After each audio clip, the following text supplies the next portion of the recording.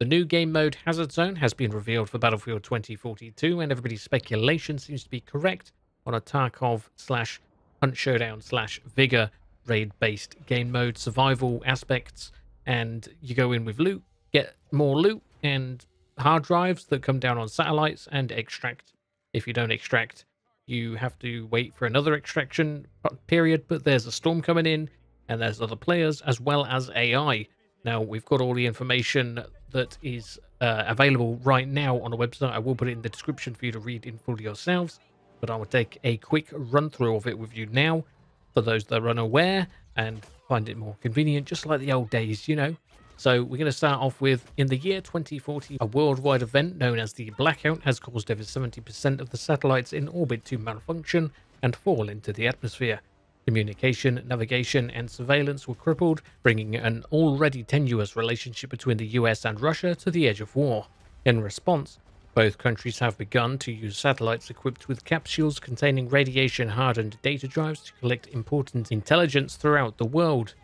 These capsules are dropped down into US-Russian-controlled territories for occupying forces to secure. Such data drives are essential to NOPATs around the globe, providing them with valuable information to keep all NOPATs, including non-combatants, safe. And when necessary, the information can be sold in the dark market in return for supplies needed for survival. This is where you come in. In Battlefield Hazard Zone, you play as an elite task force assigned to retrieving these critical data drives. You and your squad must locate, gather, and extract these drives before a storm overtakes the area in a high-stakes, one-life experience. It then goes on to detail, in the Hazard Zone, you need to get in, get the goods, and get out in one piece. Simple on paper, in execution, far more complicated, as you need to contend with other players, occupying forces being AI, and the deadly storm. And that teamwork is crucial to leave the Hazard Zone alive. You'll start each game of Hazard Zone at the mission area briefing screen, where you'll see an overview of the mission area. Here you'll find which regions of the map have a higher probability of you encountering data drives, enemies, and uplinks. I think the uplinks are used to revive teammates, possibly, that are downed. If the whole team is down, that's it, game over, mission failed. Definitely needs that gear fear kind of, there's a chance of losing everything to work if they don't kind of do that, and it's just purely Battlefield, but one life. It's in a little bit of a mission, it's not going to work very well. I don't think it will last very long, but it seems like they're heading the right direction here so far anyway. Venturing into areas where there's low probability of foes is likely safer, but you'll find less data drives. For the bigger rewards, you'll have to head into the heart of danger and come out the other side alive. Using that briefing information, you and your squad will then select your specialist and loadout. Every squad is composed of 4 unique specialists, so you and your teammates will need to pick your specialists and loadouts that complement one another if you're going to extract safely.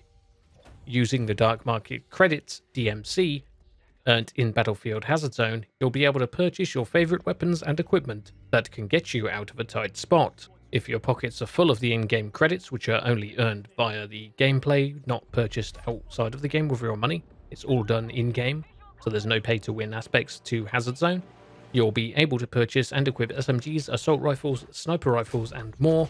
You can also buy throwables and equipment that will grant you a tactical advantage, like medical and ammo crates, or smoke grenades capable of granting you a cover you can use to escape intense firefights, and let's not forget the explosive recoilless M5, capable of punching a hole in enemy vehicles.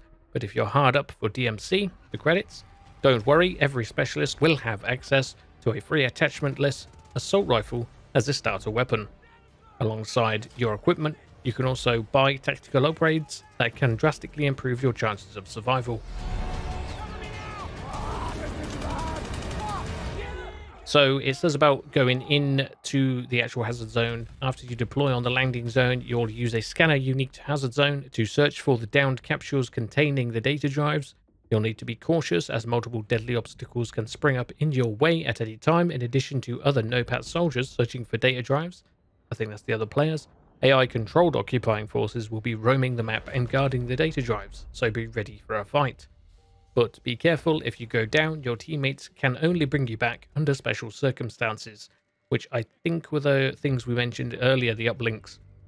And then as you make your way toward the data drives from the satellite capsules that have fallen already, Even more capsules will plunge to the earth as the match goes on, which we can see in the reveal trailer.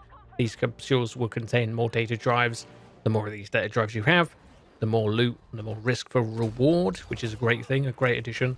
Definitely going to get the those tense moments, those those that I don't want to die because we've got all this loot. There's a risk we're going to lose everything, but we could get more rewards, more gear, better gear for the next run, or we could lose everything and have to start again. So with the greater risk at this point, the hazards around you also increase as the storm that will overtake the area by the match's end is growing further and becoming more dangerous by the minute.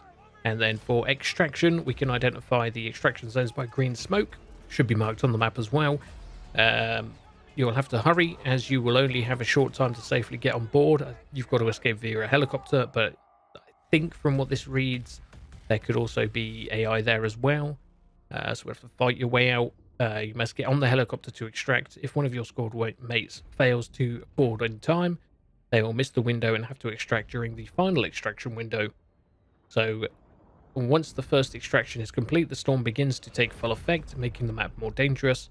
To make matters worse, you'll only have one last attempt to extract.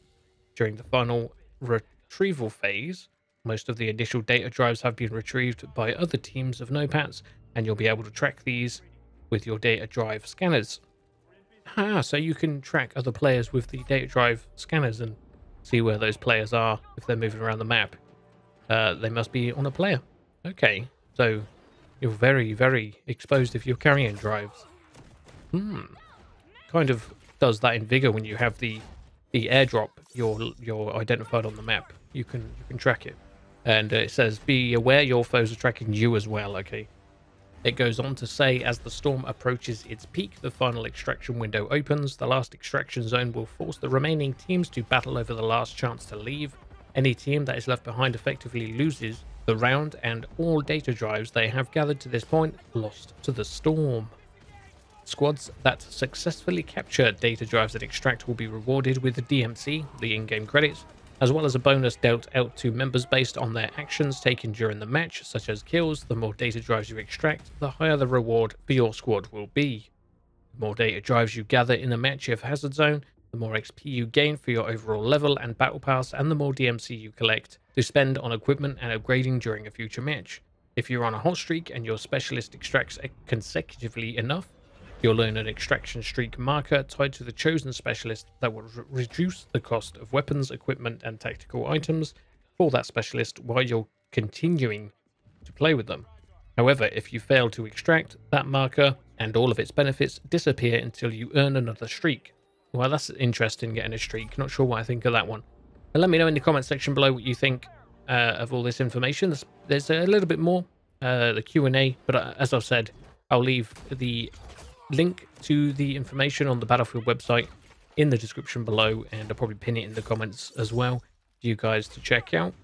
And yeah, that's all the information we have so far for the Hazard Zone mode for Battlefield 2042, and I think this probably will become my main game mode, to be honest. If they do it well and they nail it, you know, get loads of the best parts of what Tarkov does, Hunt Showdown and Vigor. Hunt Showdown and Vigor I loved, but I do love that type of game, the raid-based, session-based survival, where you got to get in, get a certain objective done, and get out and extract before the map finishes, you die, or the environment kills you, whichever it might be.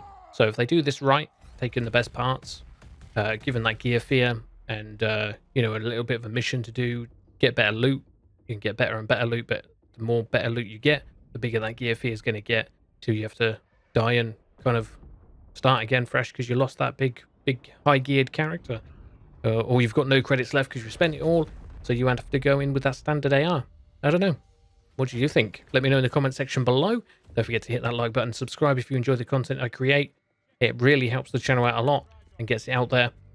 Share it with your friends. I love you forever. And I'll see you peeps next time.